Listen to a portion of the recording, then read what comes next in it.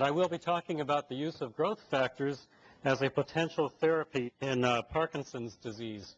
Some of you may have heard about the growth factor called GDNF and the fact that Amgen had a trial with this growth factor, and that was the subject of a 60 Minutes report about a year ago. So some of you may have heard about growth factors as a means of potentially treating Parkinson's disease, and that's the topic I'll be talking about today.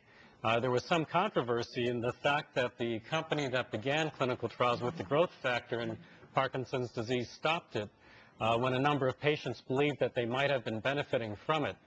And I've been working on growth factors in the laboratory and now in human clinical trials for a few years, and we are bringing back growth factors for the potential treatment of Parkinson's disease in clinical trials that are now underway, using a different technique than that had been employed by the company previously. We are using techniques of gene therapy to deliver these growth factors to the brain.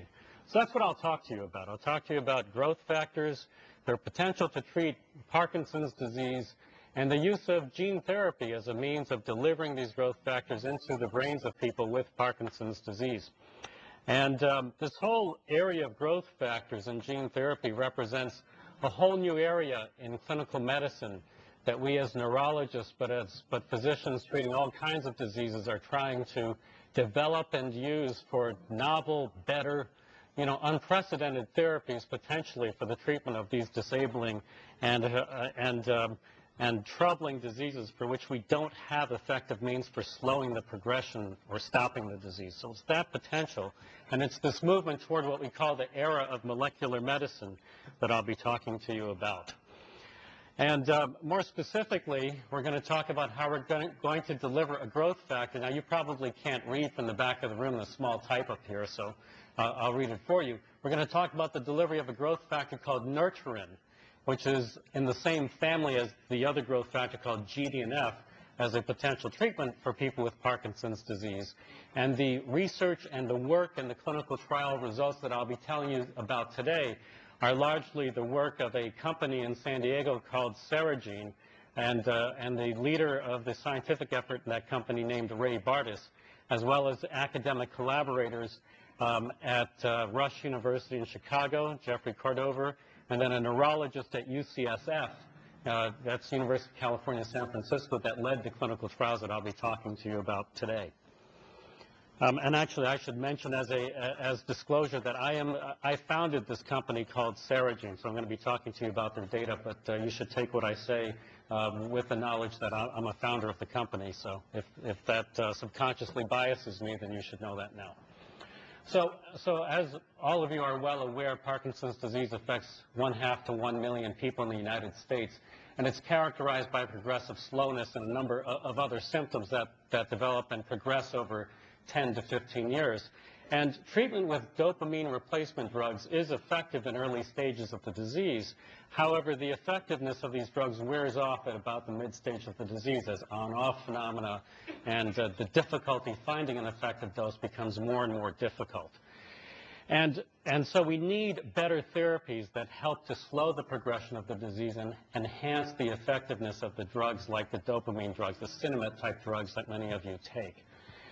And the disease is caused primarily by the loss of cells in a smaller, deep part of the brain here called the substantia nigra.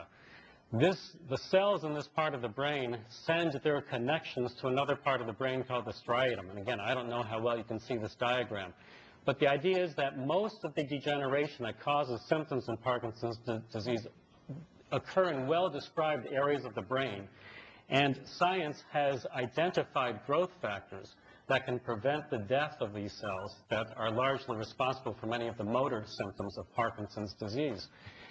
And this is an illustration of what these growth factors can do. Let me point to this right side because I think it's clearest for those of you who might be in the back. These individual dark circles, these dots, these splotches, if you will, that you see on the screen, are the individual cells that are vulnerable in Parkinson's disease. And on the left, we see the normal population of these cells in the monkey brain, one of the animal models we use to study growth factors.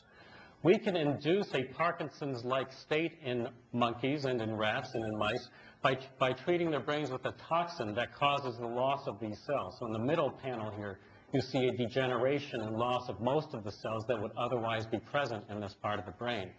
And when we treat these mice or rats or monkeys with the growth factors for this system, and then we give them the toxin that ordinarily kills these cells, we see a remarkable preservation of these cells. We see the prevention of death of almost all of these cells in the animal models in which we use to model Parkinson's disease. So growth factors have the potential to prevent the death of cells that are vulnerable in Parkinson's disease and to stimulate the function of these cells. And that has been the basis of a number of clinical trials that have gone forward in Parkinson's disease over the last 10 years, trying to determine whether growth factors can be a useful therapy. All of those trials to date have come up against a significant obstacle, and that has been how do we get effective doses of these growth factors into the brain. And the reason that's an obstacle is because these growth factors, when administered as injections peripherally or as pills taken orally, do not reach the brain. So we have to administer them directly into the brain to hope to see their therapeutic benefits. And furthermore, we have learned in the clinical trials that have occurred that to administer them to the brain effectively and safely, we have to restrict their access just to the parts of the brain that are affected by Parkinson's disease. If in the animal studies and in the human clinical trials, we administer these growth factors into the brain and allow them to spread beyond the targeted region, they cause intolerable side effects. So the challenge that the field of medicine has faced in trying to test the potential of growth factors to treat Parkinson's disease has been how do we get them into the brain in effective doses, and how do we limit their delivery to specific areas of the brain that are degenerating in Parkinson's disease. To my knowledge, no other problem in medicine has faced this challenge of getting effective doses into a small region and limiting the delivery of that drug to that region. That has been the special challenge in trying to implement growth factor therapy for Parkinson's disease, and I'll tell you two potential ways of overcoming that problem, of addressing that problem.